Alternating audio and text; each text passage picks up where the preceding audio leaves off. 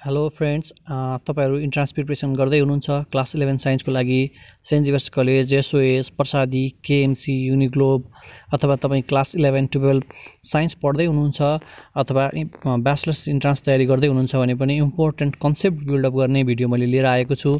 यसमा मैले 10 वटा इम्पोर्टेन्ट मल्टिपल चोइस क्वेशनहरु राखेको छु भने त्यसको थ्योरेटिकल कुराहरु पनि मैले डिस्क्राइब गरेको छु। अब पहिला हामी क्वेशन हेरौं, त्यसपछि तपाईहरुले बेसिक एजम्पसन बनाउनुहोस्, एउटा आइडिया क्रिएट गर्नुहोस्, त्यसको आन्सर दिनुहोस् र पछाडी थ्योरी अलिकति थ्योरी दुई चारवटा स्लाइडमा हेरेपछि तपाईहरुले त्यसलाई फेरि रिचेक गर्नुहोस् र यसको आन्सरहरु पनि तपाईले चेक गर्न सक्नुहुन्छ। मैले पछाडी सबै आन्सर इन्क्लुड गरेको छ। What is the unit of momentum भनेको छ। यो मोमेन्टम भन्ने टर्म अथवा जुनसुकै नयाँ टर्म आयो साइन्समा भने तपाईले त्यो टर्मको मिनिङ के हो, त्यसको म्याथमेटिकल फर्मुला के हो, त्यसको युनिट के हो, त्यसको डाइमेन्सन के हो र त्यो क्वान्टिटी स्केलर कि भेक्टर हो, यो पाँचवटा क्लियरली थाहा पाउनु पर्ने हुन्छ अनि मात्र तपाई राम्रो साइन्सको स्टुडेन्ट बन्न सक्नुहुन्छ। त्यसैगरी which quantity is vector quantity भनेर यहाँ चारवटा क्वान्टिटी दिएको छ, यसमा तपाईले पत्ता लगाउनु पर्ने हुन्छ। त्यस्तै अर्को क्वेशन छ which one is the expression for momentum. त्यही भएर तपाईले मोमेन्टम भित्रको तीनटा इम्पोर्टेन्ट कुरा यही एउटै तीनटा क्वेशनमा तपाईले सल्भ गर्न सक्नुहुन्छ यदि मोमेन्टमको कन्सेप्ट क्लियर छ भने। त्यस्तैगरी which one is expression for angular momentum, तपाईलाई पछाडी मैले एंगुलर मोमेन्टम पनि डिस्क्राइब गरेको छ। त्यस्तै which type of quantity is angular momentum भनेको छ। त्यस्तैगरी if a ball of mass 200 gram is moving with the velocity 2 metre per second then what is it's momentum भनेको छ। यस्तो सानो सानो म्याथमेटिकल फर्मुलाहरु भएको अथवा सानो सानो न्युमेरिकल क्वेशनहरु पनि तपाईहरुको इन्ट्रान्समा एपियर हुन्छ। तपाईले सब्जेक्ट म्याटरको फर्मुला थाहा पाउनु भयो भने इजिली क्याल्कुलेट गर्न सक्नुहुन्छ। त्यस्तै क्वेशन नम्बर 7 मा which gives correct expression for the kinetic energy and momentum भनेको छ। हामीलाई रिलेसनशिप करेक्ट रिलेसनशिप खोजेको छ काइनेटिक एनर्जी र मोमेन्टमको, यो पनि पछाडी मैले डिटेलमा डिस्क्राइब गरेको छु। त्यस्तैगरी compare the momentum of proton and electron having the same kinetic energy भनेको छ। यो पनि साह्रै धेरै इम्पोर्टेन्ट क्वेशन हो। यो अझ 11 12 को एक्जाममा साह्रै धेरै पटक पास्ट पेपरहरुमा देखिरहेको क्वेशन हो। त्यस्तैगरी क्वेशन नम्बर 9 मा अर्को एउटा न्युमेरिकल छ। क्रिकेट बलको इनिशियल मोमेन्टम दिएको छ, हामीलाई न्यू मोमेन्टम निकाल्नु भनेको छ। काइनेटिक एनर्जी चाहिँ 4 टाइम्स रिड्युस भएको छ भनेर भनेको छ भने क्वेशन नम्बर 10 मा चाहिँ kinetic energy between the two body having mass m1 and m2 with same momentum compare गर्नु भनेर चारवटा अप्सन दिएको छ। अब तपाईलाई थ्योरेटिकल ब्याकग्राउन्डतिर लिएर जान्छु। यो थ्योरेटिकल ब्याकग्राउन्डको 3-4 स्लाइड हेरिसकेपछि तपाईहरुले क्लियरली अगाडिको सबै क्वेशन सल्भ गर्न सक्नुहुन्छ। त्यस्तै आन्सर सिट पनि राखेको छु मैले। First question what is linear momentum. Linear momentum अथवा सिम्पली मोमेन्टम मात्रै भन्दाखेरि हामीले चाहिँ मोमेन्टमको लास्टको दुईटा टर्म यसको स्पेलिङमा हेर्नुभयो भने MOMENTUM, यु र एम, यु भनेको भेलोसिटी, एम भनेको मास, त्यसकारणले गर्दा momentum is product of mass and velocity. त्यही भएर मैले रातो अक्षरमा लेखेको छु त्यहाँ। It is denoted by letter P, यसलाई क्यापिटल लेटर पी ले डिनोट गरिन्छ भने P is equal to mass into velocity यसको म्याथमेटिकल एक्सप्रेसन हो। यसको unit KG metre per second हो भने यसको डाइमेन्सन ml t को पावर -1 हो। यो डाइमेन्सन चाहिँ युनिटबाट लेखिन्छ, केजीलाई m लेखिन्छ, त्यस्तै लेन्थलाई मिटरलाई l लेखिन्छ भने सेकेन्डलाई टी लेखिन्छ, त्यसको करस्पोन्डिङ पावरहरु लेख्ने सिस्टमलाई डाइमेन्सन भनिन्छ। यसको बारेमा मैले फेरि बेग्लै भिडियो बनाउनु पर्ने हुन्छ। त्यस्तै मोमेन्टम इज स्केलर र भेक्टर क्वान्टिटी भनेको छ।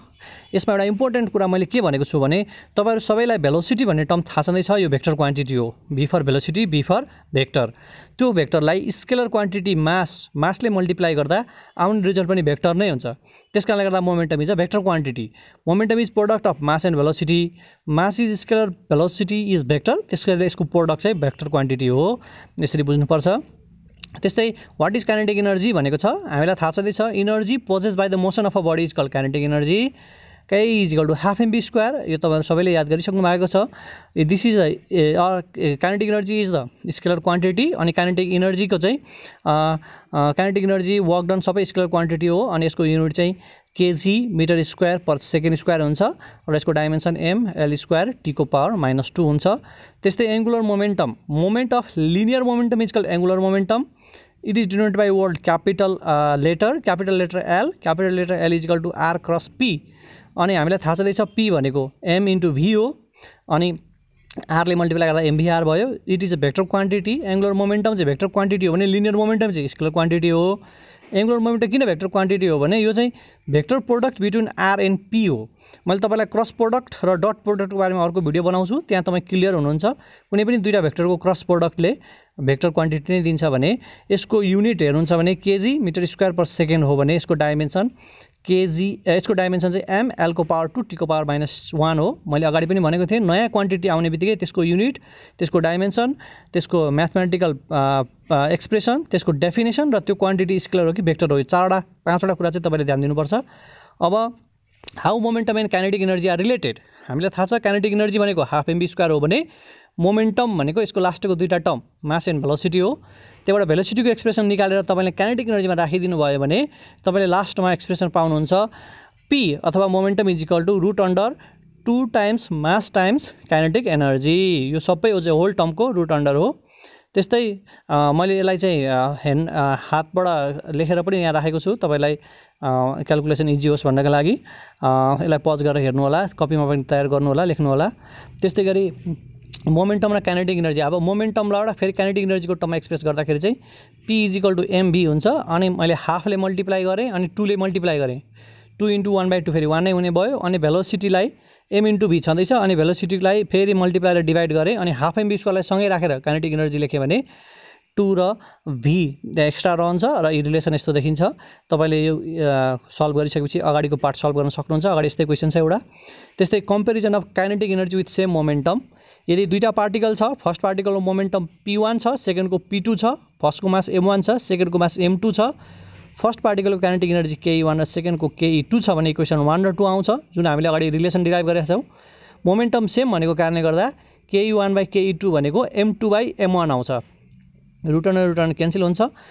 यसैबाट अर्को एउटा क्वेसन हेर्नुहुन्छ भने हामीले compare the momentum with the same kinetic energy भन्ने क्वेसनमा हामीले यहाँनिर चाहिँ कम्पेयर गऱ्यौँ। काइनेटिक एनर्जी हामीले यहाँनिर कम्पेयर गऱ्यौँ भने अब हामी मोमेन्टम कम्पेयर गर्दैछौँ।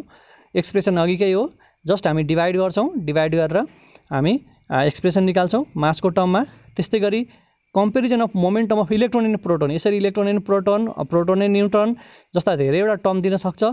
हामीलाई काइनेटिक एनर्जी सेम हुने बित्तिकै त्यसको रिलेसन मासको रेसियोले आउँछ। p1/p2 भनेको m2/m1। अनि हामीलाई थाहा हुनुपर्ने कुरा चाहिँ कुनै पनि मास अफ प्रोटोन भनेको चाहिँ 1837 टाइम्स मास अफ इलेक्ट्रोन हो। अनि हामीले यसको रेसियो निकाल्न सक्छौँ। अगाडिको क्वेसनमा चाहिँ तपाईँलाई proton to इलेक्ट्रोनको comparison of momentum भनेको छ। त्यस्तै मैले आन्सरहरू यहाँ इन्क्लुड गरेको छु। तपाईँलाई 8, 9 र 10 नम्बरको चाहिँ आफै सल्भ गर्नुहोस् र त्यसको आन्सर मलाई कमेन्टमा लेखेर पठाउनु होला। त्यसको लागि मैले 8, 9, 10 को यहाँ इन्क्लुड गरेको छैन। तपाईँलाई मैले अघि भने फेरि पनि रिपिट गर्दैछु, नयाँ टर्मलाई सिक्ने तरिका भनेको त्यसको definition, mathematical expression, unit, dimension र त्यो क्वान्टिटी स्केलर हो कि भेक्टर हो भनेर सिक्नुपर्छ। जुनसुकै कलेज पढे पनि तपाईँले यो क्वेसनहरू टिचरलाई सोध्नुपर्छ, आफूले पनि त्यसको एजम्सन गर्नुपर्छ। र एक्जाममा तपाईँको क्लास 11 साइन्समा वाट इज मोमेन्टम भनेर सोध्यो भने पनि तपाईँले यो 5वटै टर्म इन्क्लुड गर्नुभएको छ भने तपाईँको आन्सर सिट राम्रो देखिन्छ। तपाईँको आउने इन्ट्रान्स एक्जामको लागि धन्यवाद। र तपाईँले कुनै टपिक बुझ्नु भएको छैन, नयाँ टपिक तपाईँलाई को बारेमा भिडियो बनाउनु पर्छ भने मलाई कमेन्ट बक्समा लेख्नु होला। Thank you very much, all the best.